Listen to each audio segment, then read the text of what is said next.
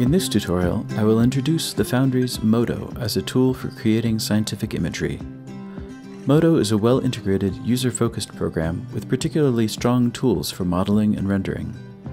Modo has a broad feature set that makes it useful for a wide variety of scientific visualization tasks.